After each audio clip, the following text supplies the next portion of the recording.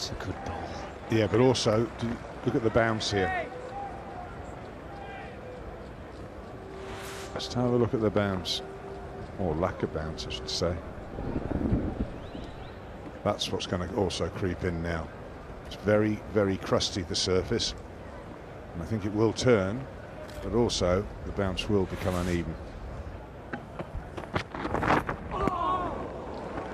Yeah, this is excellent bowling.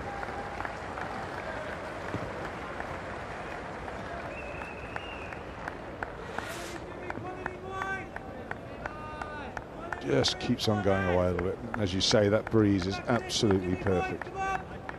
Trade wind. And straight across to the Gary Sober's Pavilion. It's absolutely tailor-made for Jimmy Anderson.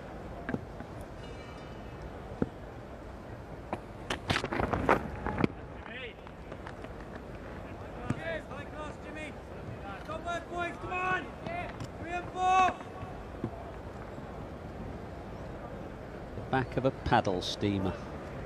Yeah, Mr. Abramovich might have one like that size. But it does, I think it's designed, doesn't it? It looks from here, it does look very much like the back of a... Port of Bridgetown, just, well, 7 hours away, really. Oh, now! He's left an in-swinger. Has it done too much? The finger has gone up. Marlon Samuels completely done by the in-swinger from Jimmy Anderson. You'll think about reviewing. Well, if you want some advice, I wouldn't bother.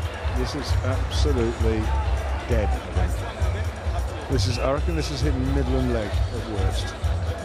Oh, he said the breeze is perfect for the Anderson outswinger, and he's bowled outswingers, followed by outswingers to Marlon Samuels, then the in-swinger. He didn't pick it at all.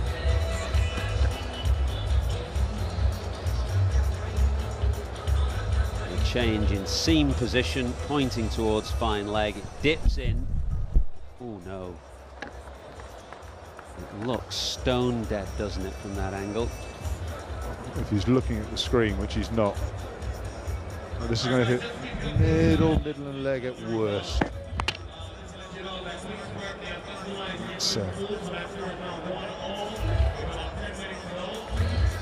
That's one for the bowler. He's got an absolutely brilliant piece of bowling, set up Samuels. Jimmy Anderson was too good. 21 for 3. What a start for England.